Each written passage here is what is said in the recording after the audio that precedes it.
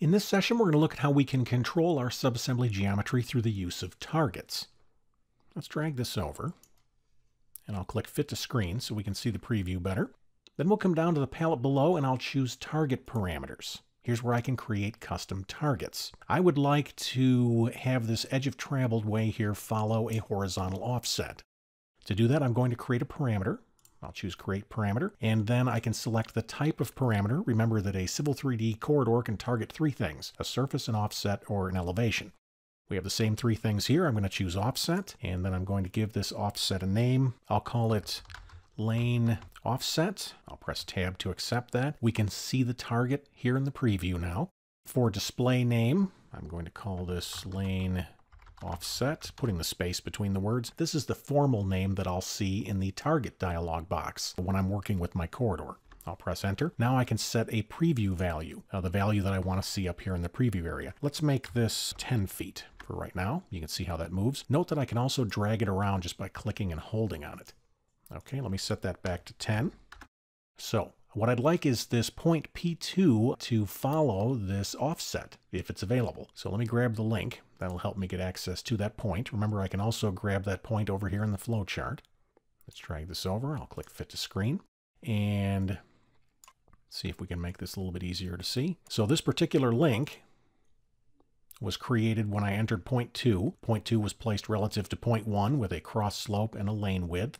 Notice if I come down a little farther, I can select an offset target, which will override my lane width. Let me open the menu and I'll choose Lane Offset, the one that I just made. You can see that it's now tied to that target. And if I drag this back and forth, I can validate that the horizontal target is working.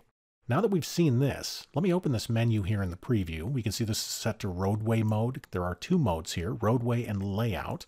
If I choose layout mode, it will show my geometry drawn based on any measurements or variables that I've defined. If I open this up and choose roadway mode, this will show my geometry and it will be utilizing the targets if they've been assigned. So that's why we have two modes. Now that I've assigned a horizontal offset to my edge of traveled way, I'd also like this point to follow a profile if necessary.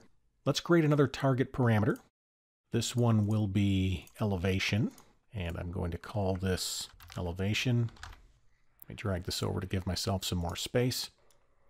We can see that target's in the drawing now. Display name, we'll call this ETW elevation. That'll be the nice formal name I see in the target dialog box. And then for the preview value, I'm going to keep 0 for right now. It's at a 0 elevation. Let's drag this back over and I'll select this top link. And notice that in addition to assigning an offset target for that point, I can also assign an elevation target. Let me open the menu and I'll choose the elevation one that I just made. Perfect.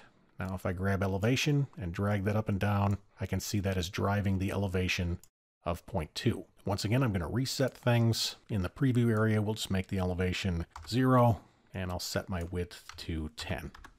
We'll fit to screen. Now that we understand the basics of assigning targets, in the next lesson, we'll look at how we can assign super elevation properties.